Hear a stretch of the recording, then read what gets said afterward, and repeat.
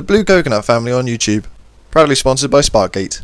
Hello everybody, Skottyy here from Blue Coconut Family. I am back in Voltz for another time for a tutorial. I haven't done one of these for quite a while, and I know you guys love them. So, I'm going to be doing the second part of a defense. But I am not in my original village, as you can see. But I am in a village. A couple of days ago, in my office, I received a little book or a letter. Let's have a little look. Dear Skottyy, I have watched your videos about Voltz and how to protect a village from destruction.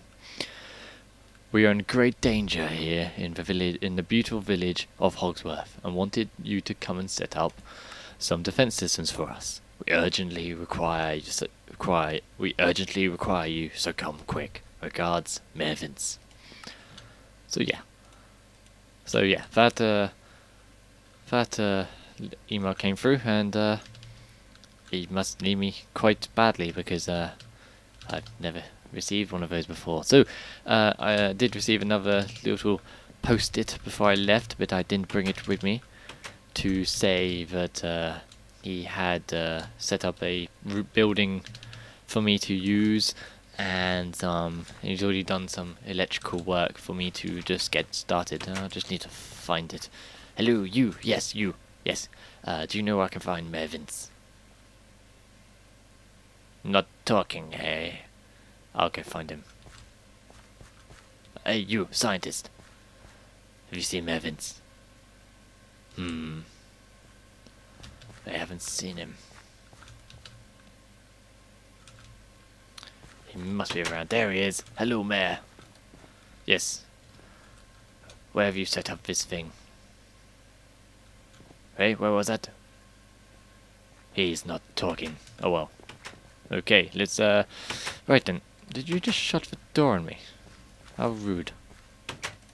There we go. I'll punch you in the face.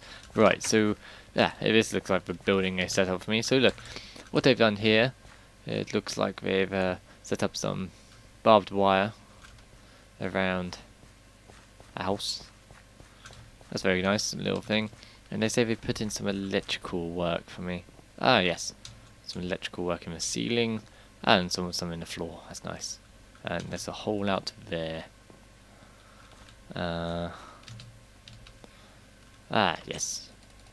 Yes, there's some electrical work out here as well. Okay, guys. So what this is going to be is I've already done a defense tutorial on how to do an EMP device. What this one is about is the Anti-Ballistic missile. What you need for that are the things I've got in my pack. You would need. Well, you can use any of the launcher pads, so you can either use the tier 1, the tier 2, the tier 3, or tier 4. No, sorry, tier 4, wow, not yet. You can use the tier 1, the tier 2, or tier 3. I'm going to use tier 3 because it's slightly more accurate, and it has better readings and better things. But yeah, you need the tier launcher control panel, you need a launcher platform, and you need a launcher support frame. It just helps the stability, and it helps accuracy. You also need an anti-ballistic missile, a radar gun, and a radar station. Let's go through some of the crafting recipes for you. The launcher control panel for the tier 3 is a tier 2 launcher control panel, 6 gold, an elite circuit, and some copper wire. Beautiful. The launcher control platform, tier 3, is 6 steel plates, an elite circuit, and a launcher platform, tier 2. A launcher support frame is a tier 2 launcher support frame, and 6 steel plates. The anti-ballistic missile, even though it is a red tier missile, it requires a control circuit or basic circuit, a condensed explosive, and a missile module. Quite cheap. Radar gun requires 1 glass, 1 basic circuit, 3 steel ingots, and a button. And a radar station, quite expensive, but requires an empty radar gun, so no energy, 2 gold ingots, 3 steel plates, and a basic circuit or control circuit. Lovely. I'm also going to be using, for the purposes of demonstration, some high voltage wire, and also you can get hold of red power and use some red alloy wire, which is quite beautifully done by the red alloy ingots, or you can just use normal redstone. So what you need to do is you need to set up a simple radar station, which I'm going to do up on the roof here. So all it needs is to be plugged into some form of power, like that, and it'll start going around. Now, as you can see on here, it has a, once you right click, it has a little user interface what pops up. It has two buttons on the side. It has a safe zone and it has an alarm range. Those two are very important. So the safe zone is where it will be triggered if it, or that area will be triggered if a missile is launched into.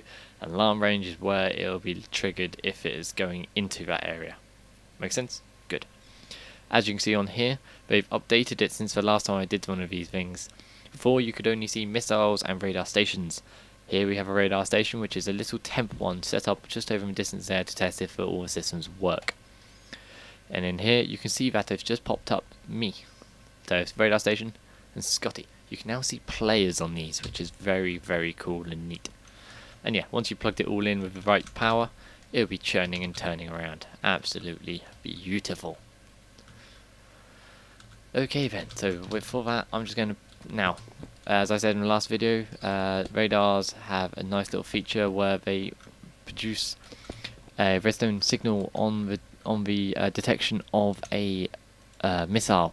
So, and they always, so on the side where they detect the missiles, the one where they'll be coming from. For example, if you want to set up a huge system that told you on a computer screen using computercraft whether a missile is coming from the east or the west or the north, you could set it up depending on if it was from the east. You could have a redstone line coming out, or so what and so forth. Because it, so what I'm saying here, that kind of went off key. But for example, if a missile is coming from that direction, which it will be, this side will light up, and so on and so forth. If it was coming from this direction, this side will light up.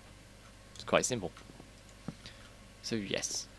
Let me just get this down here.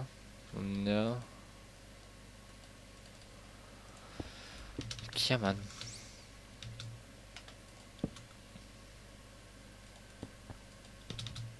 Okay, that's coming down.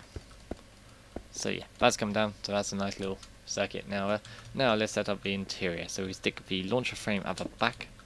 We then stick the launcher platform in front of it. And then the launcher control panel on top of the power supply. So in there now, you see it building up power. It requires 800 kilojoules. You can set up a frequency, that's not needed currently. Lock height, that's not needed. Destination height, not needed. These indeed are.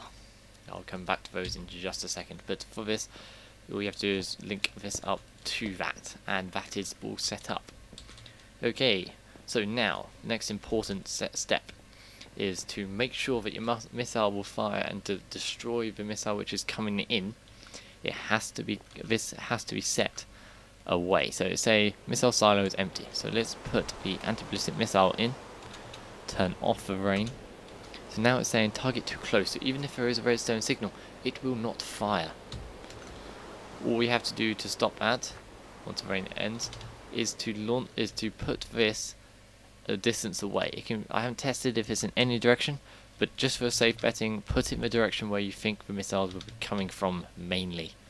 So I've set this over in that direction, so quite far away.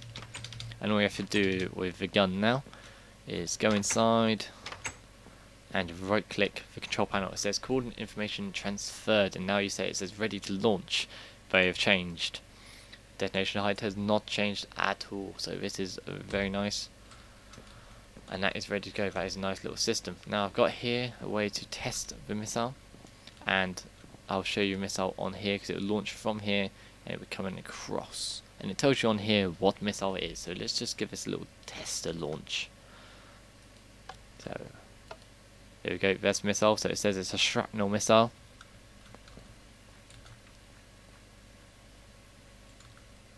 Should be coming down any second. There we go. Missile's launched, didn't have to press a thing. Beautiful. And it detonates it in the air. So for example, if that was a chemical missile, it would launch the chemical in the air. If that was a shrapnel, so it launched the shrapnels in the air, and so on and so forth. And of course, if it was a red matter explosive, it might be a little bit dodgy if it's close to a mountain or something, because it detonates it in the air and quite high up. But anyway guys, that is the simplest way to defend yourself from a missile, and it's a nice little simple setup with a single radar, a launch system and a cheap missile. So guys, I have been Skottyy from Blue Coconut Family. If this really helped you defend your village or your base, please send me pictures via Twitter at Coconut Family, or please send me on my Facebook group, Blue Coconut Family, and I'm looking forward to seeing those. I might even show them on the channel. So yeah, if you liked this video, please give it a like and subscribe. It really does help us show your friends so you can have a nice Voltz war between you. So from me and the new village, thank you and goodbye.